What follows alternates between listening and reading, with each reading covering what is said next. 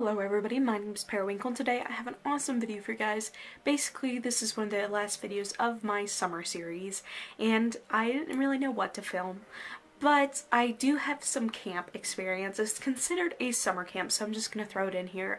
And I want to tell you guys about my HOBY or Hugh O'Brien Youth Leadership Summit, of like what to expect and what to do and stuff like that. So I thought this might help other young leaders that are coming up and just my summer camp experience with this. Okay, so the first thing you need to expect is a lot of hugs.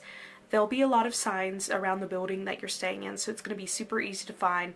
And a lot of them are going to say like honk for HOBY, and right when you get out, a lot of hugs. Just to be prepared for that. A lot of people are going to want to hug you.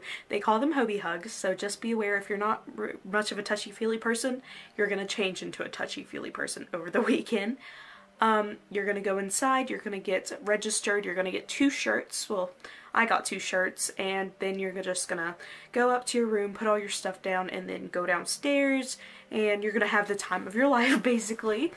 The first day we had a lot of meet and greet stuff, a lot of icebreakers. You're going to have different groups, probably divided by letter, and if you have a group leader that wants to do like have a representation, kind of like a mascot, they may do it by letter. I was in group F, so we were the flamingos, so that's kind of like an example. They may do like an alliteration mascot, or they may not. It's all up to them. How we found our group was we were humming a song, and whoever was humming the same song was in our group, so that's how we found everyone. I don't know if that's how it is with every HOBY, but just expect something a little strange on how you find your group. You'll get together, and I'll honestly admit these are some of the best people I've ever met in my life. These are my new best friends. I love these people so much that I have met. I'm gonna hopefully like find some people to film with me, and we can talk about our HOBY experience next year when we go back as staff.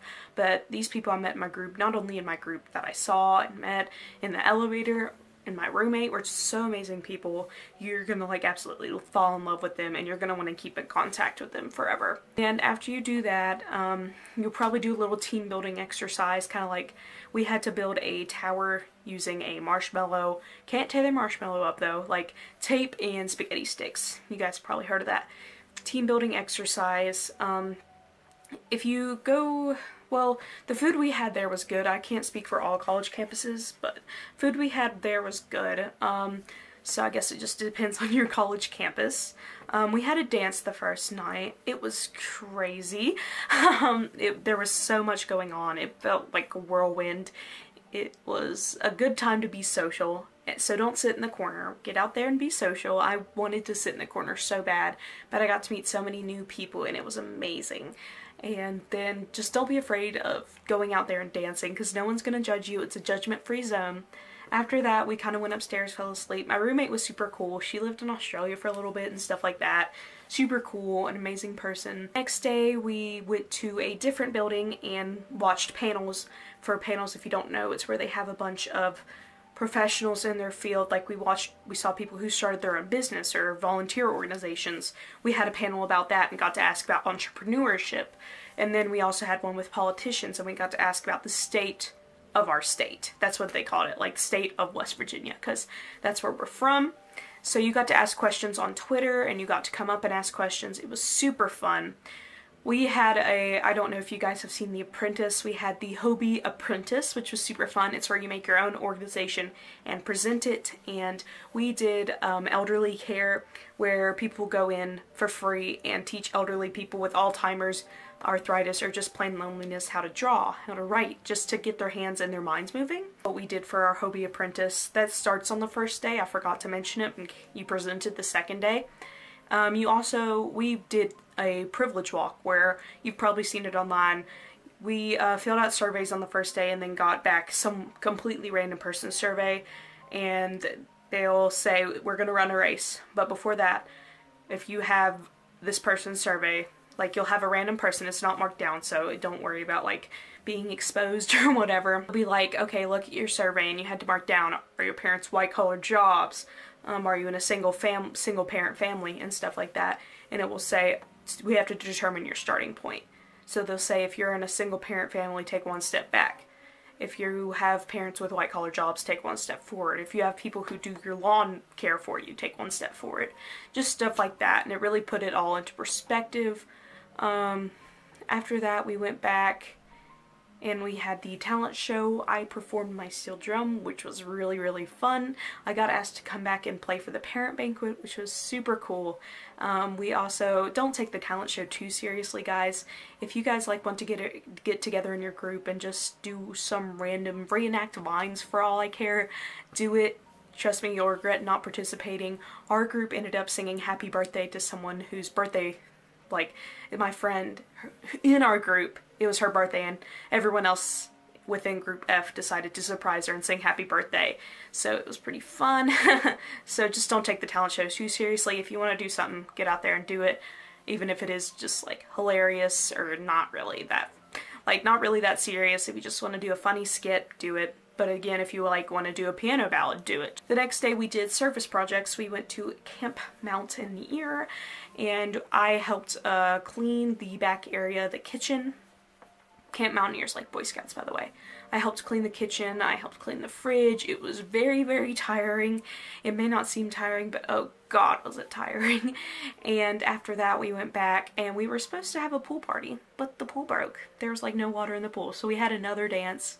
I'm sure you guys will have a better experience if you guys have a pool party, but I still had an amazing experience without it. And it was another dance, and honestly I got to see so much talent that night. It was so crazy, like just people dancing that didn't even compete at the talent show were doing amazing. Next day we just kind of got ready, packed up. I'm so inspired. You guys are gonna leave there very inspired. That's all I can say. I don't want to spoil it for you guys too much, but you're gonna leave there wanting to change the world. I only had like one complaint about the whole thing, and that was the lack of sleep. Like, they sent us to bed at 12. They kept us up and then woke us up at like 6. It was honestly so miserable. And I know I would have had a lot better time if I would have had like another hour or something. But I mean, they do have to fit a lot of things into one day, so I don't blame them. But god, I just wanted sleep. My eye bags were like that. You can ask anyone. I was so cranky, and on the bus on the way to our community service project, they wouldn't let us sleep either because you have to do cheers. And be wary of the cheers. They call them PMA. They're going to do a lot of cheers. If you're not a social person, like I said, you're going to be social by the end of this. So that might be a flaw for you, but it's really going to push you out of your comfort zone. I didn't consider myself too social, but now I'm like a butterfly. Well, hopefully this lasts. I don't know. You're gonna have an amazing time, just know that. And if you're interested in HOBY, if you're going into sophomore year or even going into 9th grade year, talk to your counselor. It's for sophomores going into junior year. It's during the summer between sophomore and junior year, so go ahead and talk to your counselors about that. It's so much fun. And it's basically, they pick one sophomore per school, I think, unless you pay a little extra. 2 people can go, or maybe it's based on population. Only one from my school could go because we're AA, and you just go and represent your school, and it's so many like-minded people, and it's just so beautiful just seeing so many leaders there. And I'm really in love with the experience, and I hope you guys are too. So anyway, that was a really long rant, and I hope you guys stayed around for it, and I just hope everyone has an amazing experience like I did. Anyway guys, I hope you all enjoyed, and yeah, I'll see you all later. Bye!